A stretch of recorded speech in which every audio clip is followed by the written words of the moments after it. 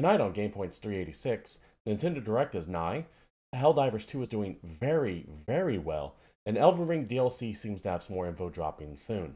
All that and more in just a moment. But first, I want everyone here to know this is an audience interactive podcast, so if you're watching live here at Twitch TV or later at any video hosting platform, let me know what you think about the topics on hand.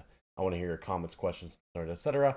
So that way I'm not just in some random echo bubble speaking only to myself. I want to know what you guys think about these topics as well. First up, though, I want to mention where I've been for the past few weeks. Sick is the long and the short of it. I got a nasty cold. It wasn't like bedridden kind of cold, but it was enough to keep me from like talking. So I just had to take a couple of weeks off. But we're back. We're going to slowly ease back into things, and hopefully we'll go right back to business as normal. Speaking of which, let's go ahead and talk the first topic here from Nintendo itself. A Nintendo Direct Partner Showcase is coming. Watch on demand via YouTube on February 21st at 6 a.m. Pacific. Jesus Christ. For around 25 minutes of information focused on Nintendo Switch games coming for the first half of 2024 from our publishing and development partners. Stay tuned here. I do expect to have things like Hi-Fi Rush announced coming to the Switch. That makes perfect sense to me. Also, for those of you thinking they might be announcing a new bit of hardware, I'll dial back those expectations just a little bit. One, something like that would have its own Nintendo Direct, in my opinion. Two, there seems to be reports from all across the sector saying that Nintendo's new hardware, whatever it's going to be, the Switch 2 or insert name here, has been delayed to early next year. Originally slated to be coming out late this year. So, if you're looking for what that's going to be, wait a little bit longer. Now, if you're looking for Nintendo first-party news, I don't think we'll get too much from that here as well. This is mainly based on publishing and development partners, so mostly a third-party show. Maybe some second-party stuff, but don't expect like a new Mario Odyssey or anything either.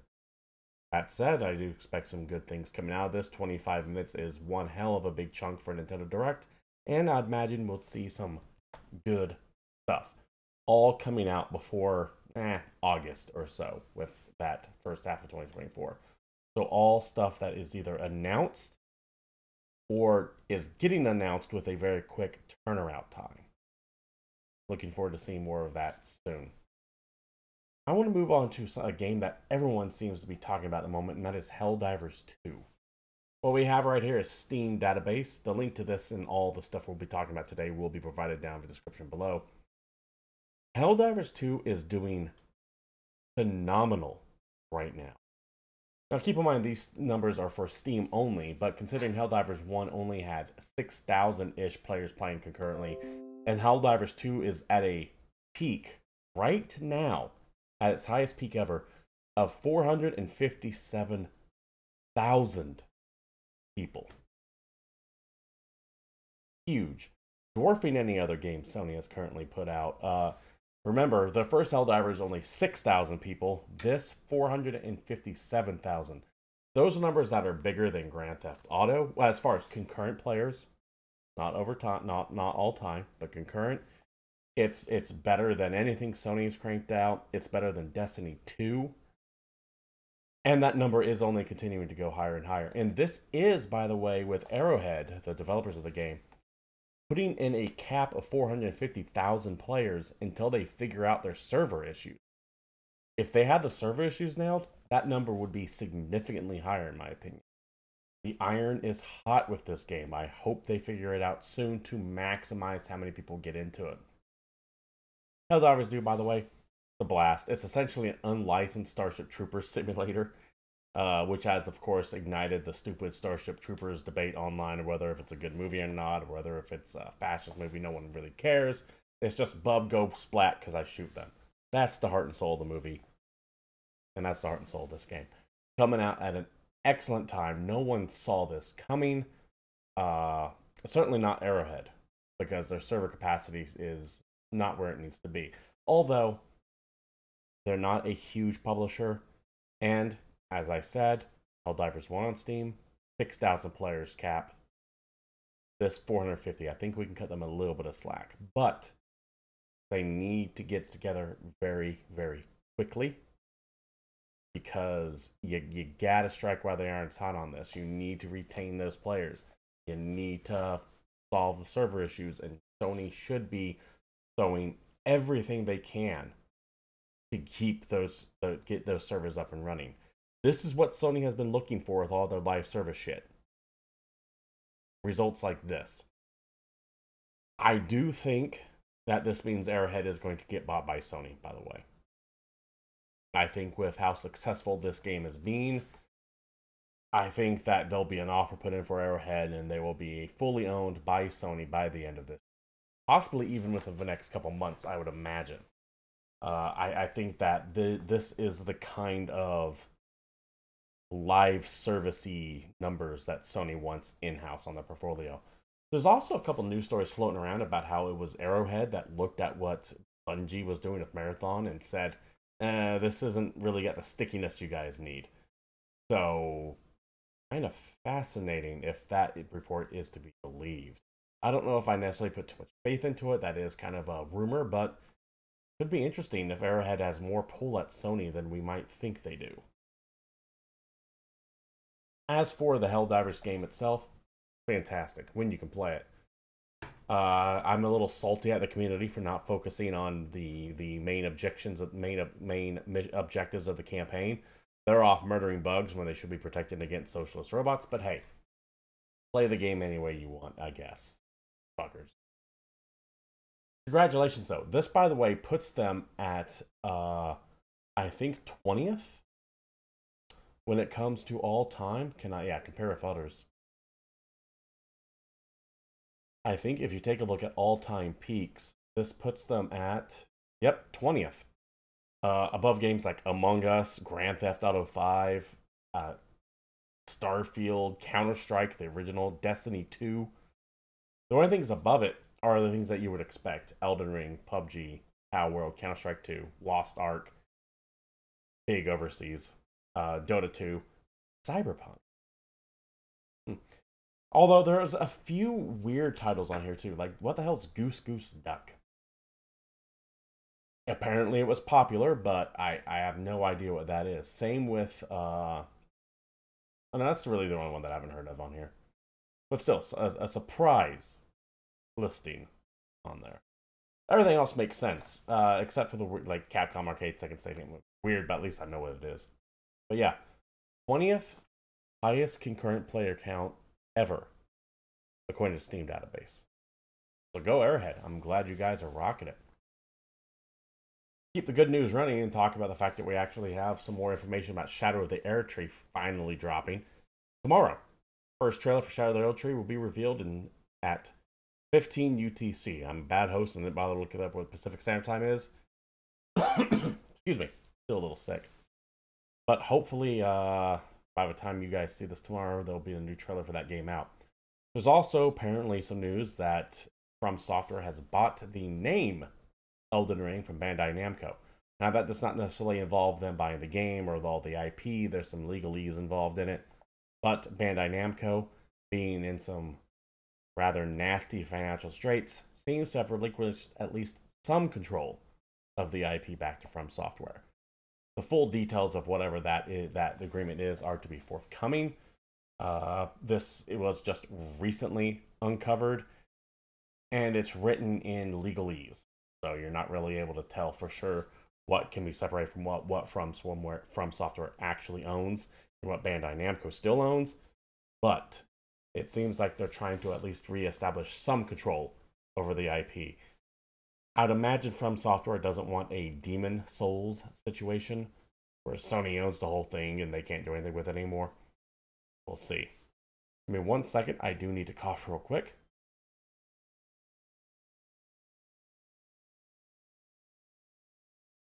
Thank you for bearing with me. That won't be edited, by the way. We do this show completely live, so that's staying in. Still under the weather. My apologies. Possibly the biggest news that happened over the past week was this Xbox podcast, which really could have been an email. The internet was a bunch of ado about nothing, it turned out, as we were all wondering what the fate of the Xbox is going to be, because you had the three biggest names at Microsoft when it comes to Xbox speaking on a podcast hosted by Tina Amani. By the way, she used to work for IGN and now is doing comms for Xbox. It's shit like that that make people question legacy games media, the corporate games media, because they always end up working for PR, it seems. Be it going to Xbox or Sucker Punch or Gearbox or going down to Sony, sometimes Nintendo, going to the Treehouse. There's always something, it seems, right? And that's where a lot of the suspicion comes up about, like, are you really on the up and up? Or is there something else going on here? Now, does that mean I necessarily like have anything against Tina Amani? These people get very friendly with PR. That is part of access journalism. But it appears to be improper. Is it actually improper? Well, I do think there needs to be a bigger wall between PR and the editorial side of things. Let's just say that. But she was the EIC, I believe, of IGN for a little bit there. I digress. I'm going off on a little bit of a rant here. The whole idea of this podcast was to address the rumors that Microsoft might be escaping the hardware business, that things weren't doing nearly as well for them, that you might see Xbox become just a publisher brand rather than a hardware producer. And the fan base was up in arms about it for quite a while before this podcast finally dropped, meaning to hopefully soothe some of those fears. And it didn't really, at least if you pay attention. See, Phil Spencer, one of the three people on here along with Cerebon and Matt Moody, Phil Spencer talks out of both sides of his mouth constantly. He is really good at saying very little while saying a whole bunch. It is 22-ish minutes, I believe, is the timer on that, of almost nothing. Like I said, it could be an email. Some things were brought up during it, though. The whole transcript is below if you want to go take a look for yourself. I will be putting this link in the description. First off, I want to bring up, Spencer said the following quote. So let's just go ahead and tackle the exclusivity question, because I know it's on the minds of a lot of people. We're here for the community, and that's an important input for us. So we made the decision that we're going to take 4 games to other consoles. Just 4 games and not change our fundamental exclusive strategy, end quote. A lot of people were panicking, thinking that, like, oh my god, no more exclusives, they're going to be everywhere they want. And Phil Spencer came out and said, those 4 games don't include Indiana Jones or Starfield. Yet. This is what I talk about when he says out both sides of his mouth, because he won't come out and say Starfield or Indiana Jones will never be on PlayStation. He just says the 4 we're bringing over aren't those, and he couches it in such a way to make it sound like it's just these 4, don't worry about it, it's going to be okay. By the way, he refuses to state what those 4 are, but they commonly believed to be Hi-Fi Rush, Pentiment, Grounded, and Sea of Thieves. But the fact that he couldn't even say that on this podcast, it's all... Phil Spencer used to be looked at as like the nice guy, someone that gamers can relate to. He understood how to talk to gamers. People loved him. But I think as the years are going on, that goodwill is getting spent, and people are realizing this is a man who, at the end of the day, is just a corporate suit. And I get it. You don't get to that position without being one. But I think people are realizing he's not your friend. He's trying to sell you something. And he's done a really good job at being very personable. But he does those half-truth things way more than anyone else I've seen in that position before. He's very charismatic and is able to convince you that he has told you what you want to hear despite not telling you anything at all. And people are starting to get wise to it. Because yes, those 4 games coming out to other platforms don't include Starfield and Indiana Jones. Don't worry about it. There are no plans yet to bring those to other platforms. Yet. He says everything out loud, but those other parts that he keeps quiet, or it won't answer questions. And this goes back to the fact that when you have Tina Amani, who once again, no personal animus toward, but she's not a journalist here. She's working for Microsoft. She is part of Microsoft's PR team now. Acting in the role of a journalist or an interviewer. when all these questions, in fact, have already been pre-screened and they already know all these answers. It's a stage play. It's a shadow play with no form or substance. It's just designed to make you think that a journalist is actually asking these guys questions. In reality, it's just a PR bit. So, 4 games are coming to other platforms. Likely, but not officially yet, Hi-Fi Rush, Pentiment, Grounded, and Sea of Thieves. I imagine that tomorrow at Nintendo Direct we'll get some of those games announced for sure coming to Switch. Also dropped here, Matt Booty saying that Diablo 4 is coming to Game Pass on March 28th. Awesome. 4 games on Game Pass, the better. When it comes to hardware, they did say that there's some stuff coming up. Sarah Bond with the following quote here. There is some exciting stuff coming out in hardware that we're going to be sharing this holiday. And we're also investing in the next generation roadmap.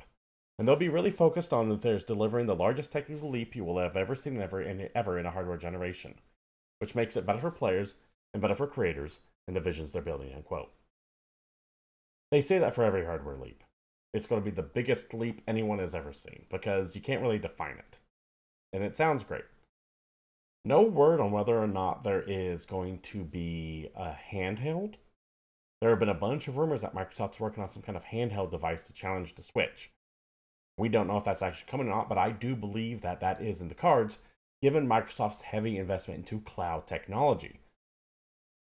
Because the only way a handheld is really going to work these days, if you want like the high fidelity stuff, is through cloud tech. Or you spend thousands of dollars on it.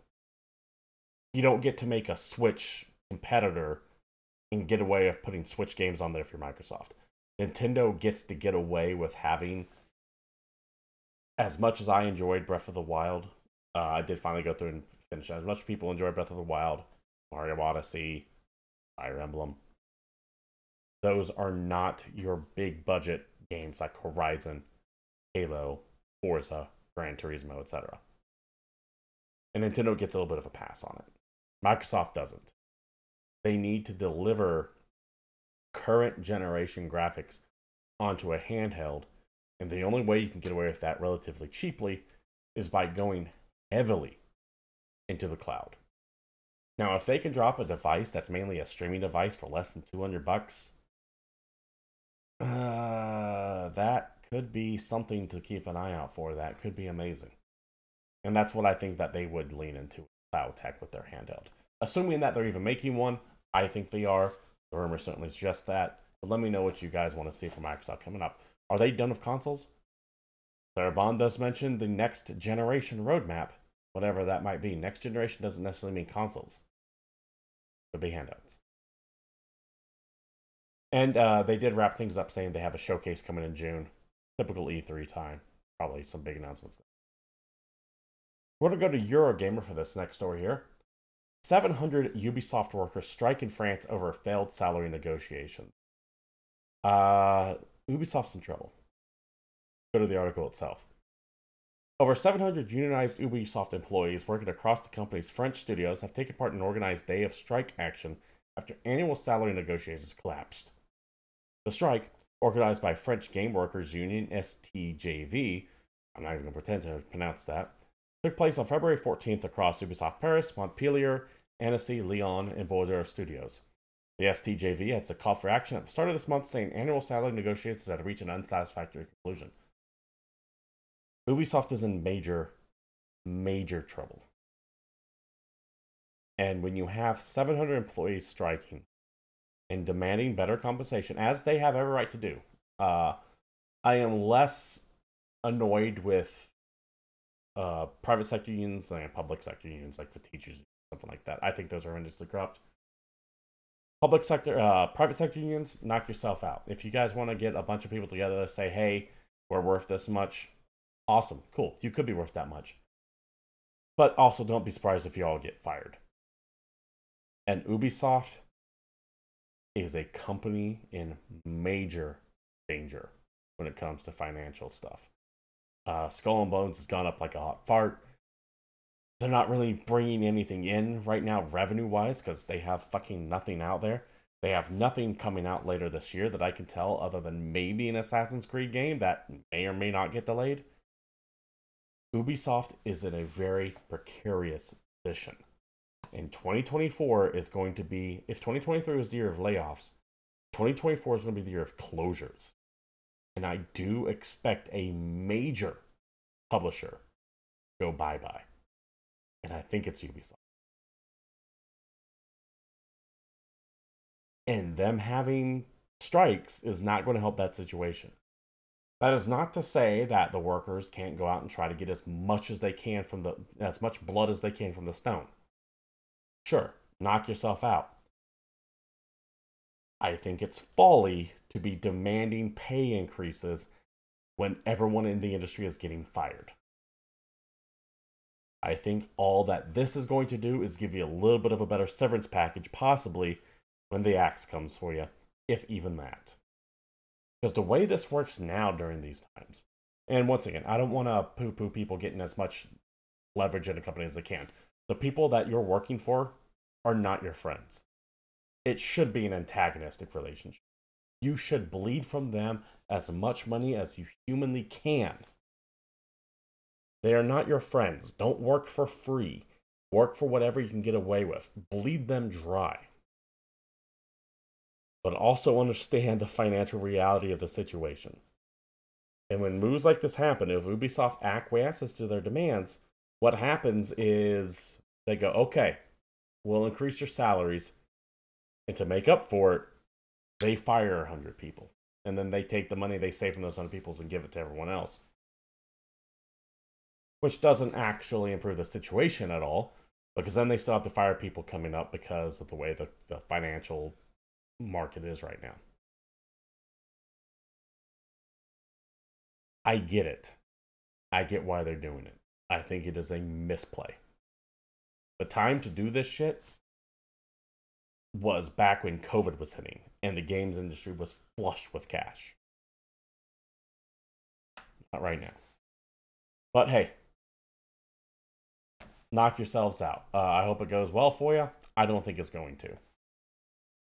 Speaking of industry woes, go to Video Game Chronicle for this one. Embracers canceled 29 unannounced games between July and December of 2023. Embracer Group, of course, everyone's favorite whipping boy at the moment, though they're not the only ones suffering massive losses. I can go on and on and on, and I have, about all studios firing people, laying people off, canceling games. It's just that Embracer Group grew so laughably huge, everyone kind of saw this coming a mile away. To the article.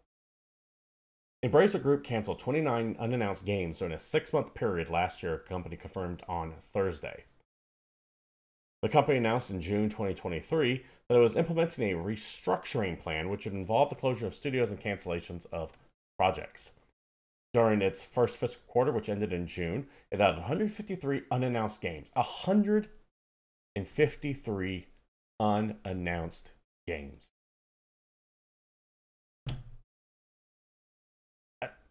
Of course they exploded.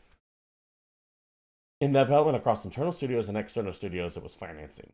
That number fell to 138 in the second quarter and 124 in its third quarter that ended in December. The restructuring also resulted in 1,387 job cuts, or about 8% of its global workforce during the 6 months that ended in December. This included cutting 871 internal game developers, 252 non-internal developers, and 264 external developers. As of December, Embracer has lost 132 game studios, down from 139 6 months earlier, and was working with 50 external development studios, down from 59 earlier. And keep in mind, that's still not enough.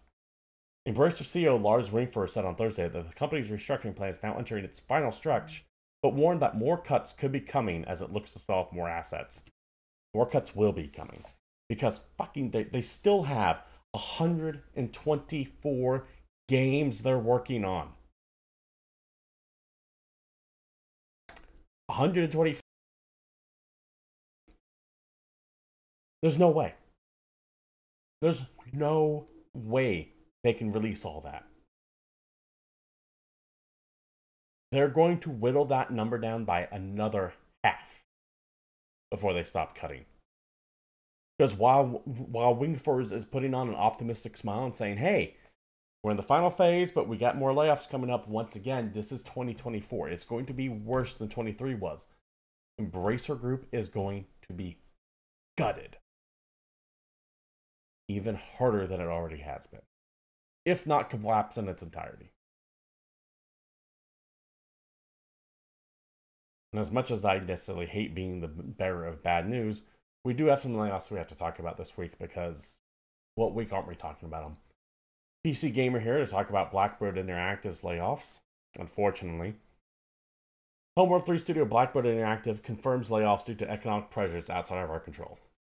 1 week after delaying Homeworld 3 until May, Blackbird Interactive has confirmed that an unspecified number of employees have been laid off from the studio. The layoffs were initially reported by multiple former Blackbird Interactive employees on LinkedIn. Blackbird Interactive confirmed the layoffs in a statement provided to PC Gamer, saying the following. Due to economic pressures outside of our control, we had to take the unfortunate step of separating from some friends. This is part of the realignment path that's necessary because of new projects that were shelved by some of our partners. We looked at multiple ways of avoiding this, and regretfully, other options weren't viable. This is why the Embracer shit has a knock-on effect on everyone else. Blackbird isn't firing people because Blackbird was necessarily in trouble. Blackbird is firing people because what they had planned coming up for the next couple of years in projects were pulled by other companies that had problems going on. That's why that shit in Embracer matters.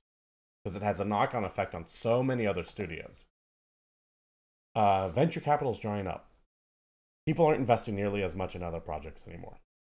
You're going to see a reduction in games, probably for the first time in games released in 2024, 2025, 2026. For the first time in a while. Typically, there are more and more games released every year. You're going to see that number come back down. It is getting nastier out there. Not better. Getting worse. Hopefully, Blackbird Entertainment survives. Hopefully, Homeworld 3 does well enough to where they can keep the doors open. But if they're already having to lay people off and the game hasn't even launched yet, now, once again, it's not because of any quality issue of Homeworld 3. It's because of other future projects that are getting axed. But that's still not good. That's not a good look. And then finally, joining Blackbird in the layoffs, Disco Elysium dev Zam to lay off around a quarter of its staff, cancels new game. This is from Good Luck Have Fun, which is Sports Illustrated's video game vertical. Around 24 employees are at risk of redundancy at Disco Elysium maker Zam, according to Good Luck Have Fun sources close to the matter. This is roughly a quarter of the company's current total workforce. These cuts go hand in hand with the cancellation of a project codenamed X7, which was told to be a standalone expansion for Disco Elysium. In a call with SAM president Ed Tomaszewski, said that X7 was, quote, a game that was 1 or 2 years away from completion and could have taken more time and effort than Disco Elysium did. Normally, I would say best wishes to those involved, and best wishes, by the way, to those involved in the Blackbird Interactive layoffs. But in this particular case, while layoffs suck, so do commie worshippers who unironically had a picture of fucking Stalin hanging in their office. Praised Marx and Engels when they win awards. The industry deserves your sympathy. These fucking people deserve your scorn. And if you think I am being extreme, fucking Stalin is one of the most prolific mass murderers in history. There is no difference between unironically hanging a picture of him up than unironically hanging a picture up of Hitler or Pol Pot in your goddamn office. And to worship not just at the altar of socialism, but straight communism. Proud Marxists, they call themselves. An ideology that murdered hundreds of millions of people. Now, I'm sure they'll say the same about capitalism because they have no fucking idea in their heads what things are going about. But these people suck. And while the layoffs across the industry are horrendous, and I have sympathy for a lot of people in it, when it comes to fucking people at this studio, ha fucking ha. I have zero sympathy. In the same way that I had zero sympathy for anyone who would openly praise the fucking ideology, where am I going? Sorry, I'm getting heated. I have zero sympathy for these people in the same way I'd have zero sympathy for anyone who openly praised Hitler and said that Mussolini had good ideas. Both ideologies deserve to be on the ash heap of history. Fuck these people. So my heart goes out to people at Blackbird. My middle finger goes up to the people working here. May you be forgotten in this industry and never get a chance to take any of the spotlight ever again. And that does it. That does it for the news, which means that does it for the show as well. This has been GamePoints 386. Thank you all for showing up. I do try to stream this every week here at Twitch TV/GamePoints every Tuesday at 8 p.m. Pacific Standard Time, except when I'm horrendously sick, like I still kind of am. I'm sure you can hear it in my voice, which is already starting to go. So we're going to go ahead and wrap things up. If you like what you saw here, you know what to do. Like, spits, follow, sub, shares, and come on by throughout the week to catch me streaming various things as well. Until next time, y'all stay safe, take care, and I'm out of here.